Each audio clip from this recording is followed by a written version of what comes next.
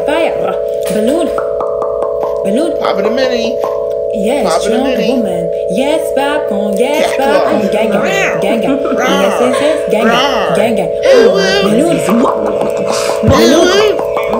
Balloon. Chili pepper. Spicy. I don't know if you know this, but listen loud and clear. None of your content creators, your favorite ones, including me, are your friends.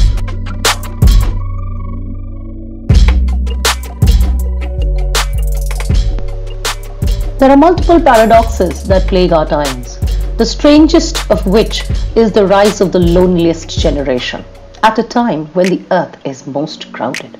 The human brain, like mycelium, craves for connections. That's how we grow, that's how we learn, and that's how we survive as a civilization. But what happens when there is nothing physical or tangible to hold on to, grow from, or grow with? A whole bunch of people, almost like me, who dislike going out and interacting with people in person, end up spending an unhealthy amount of time online in search for the same. We start to confuse the virtual for real, and the lines of reality starts to blur at a rapid pace, as is visibly obvious from the sudden and violent upturn of the most toxic and addicting fandoms online, and with them the rise of parasocial relationships. In today's world of constant connection, social media has changed the way we interact. One interesting yet concerning development is the rise of one-sided online friendships. These are connections where people feel close to online personalities, even though the feeling isn't mutual. It's like having a best friend who's never heard of you. Don't get me wrong, toxic fandom is not a new phenomenon. We have always, as fans, been possessive of the celebrities that we deem worthy over others. This goes from movies to sports to politics or to musicians. This is a common behavior, however problematic. It is who we have always been, hero celebrity worshippers. But in the past, if you were a fan of a celebrity, all you could do is follow their body of work or read about them in the papers or monthly magazines. At some point, you could even write them a snail mail or want to meet them in person in a public setting during events.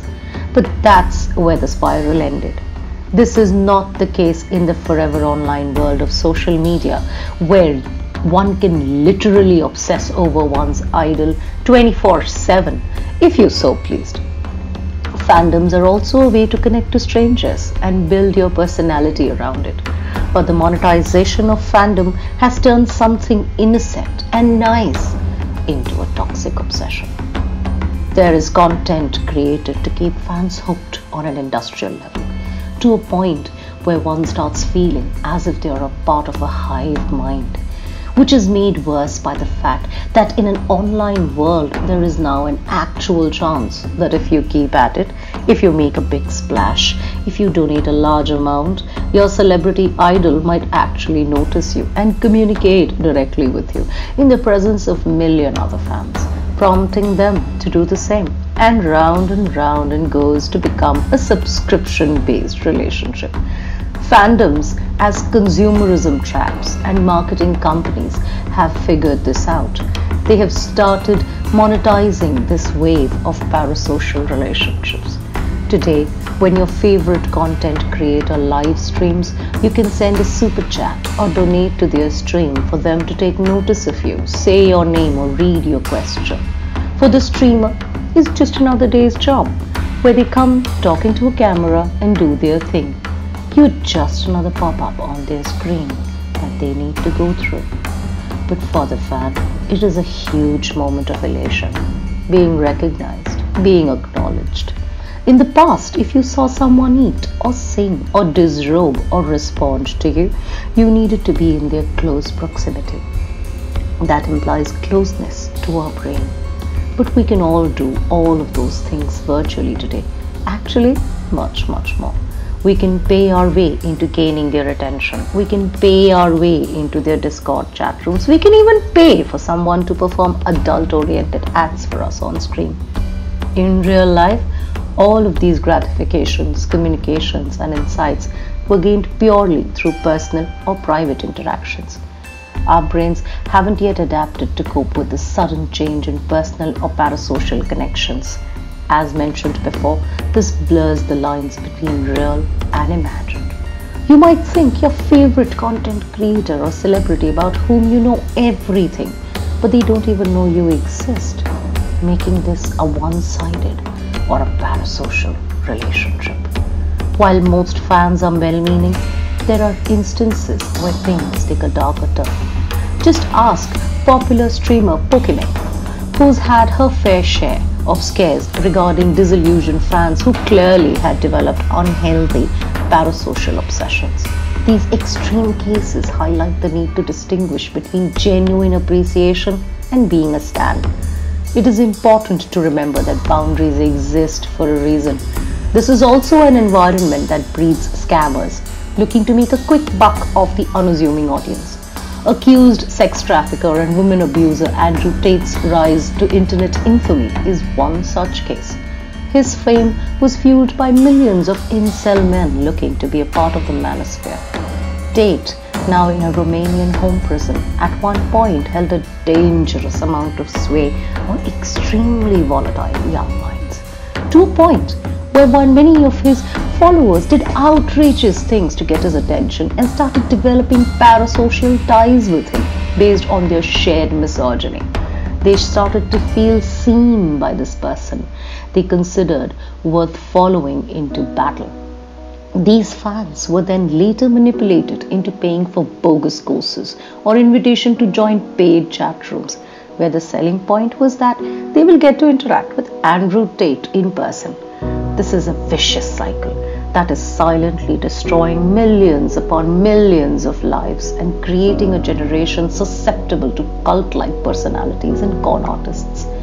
And speaking of cult leaders and con artists, let's talk about how the largest tech giants of our times are investing billions to make things worth for us.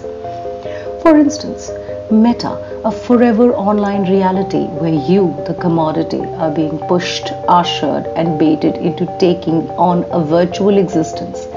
Mark Zuckerberg wants all of us to be hooked onto VR headsets, further distancing us from even the ones who are in a physical proximity. How bad do you think these non-personal parasocial relationships will get if you could virtually sit on the same table as your celebrity crush and have a virtual mukbang? You'll have to pay Meta for access, of course, because that's the idea. Detach the audience from the real, get them hooked onto virtual, and then charge them to stay there. OnlyFans is another such phenomenon.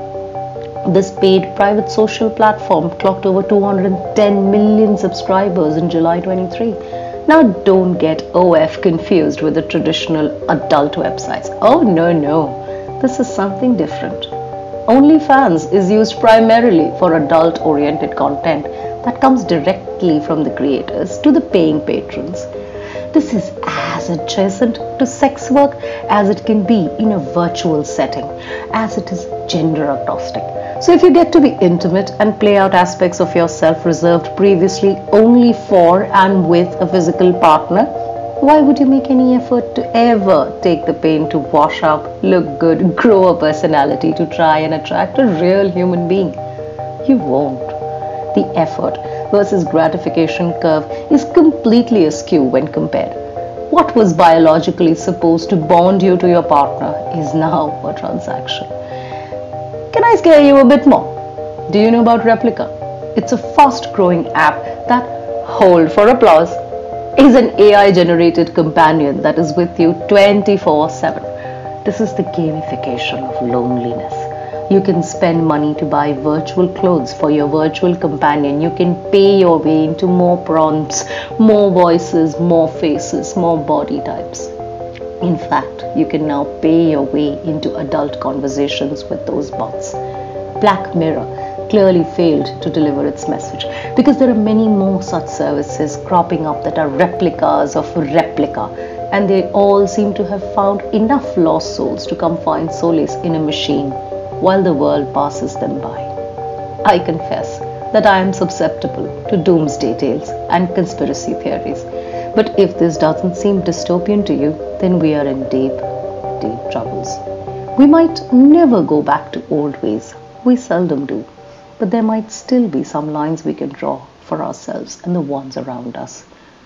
Top of which is to get once in a while, go out, observe people and the world around you. It will help with your vitamin D efficiency and get your brain some much needed rest. Actively seek out authentic connections. Spend some time with family and friends. Engage in face-to-face conversations and participate in activities that bring people together. Remember, real bonds are built through shared experiences and genuine interactions. As social media keeps changing how we connect, we need to think about one-sided online friendships. Always remember, loneliness comes from inability to connect, but it also is something you can easily overcome if you start making small changes in your life and work towards them. Like, share and subscribe. Do it for the algorithm. Do it.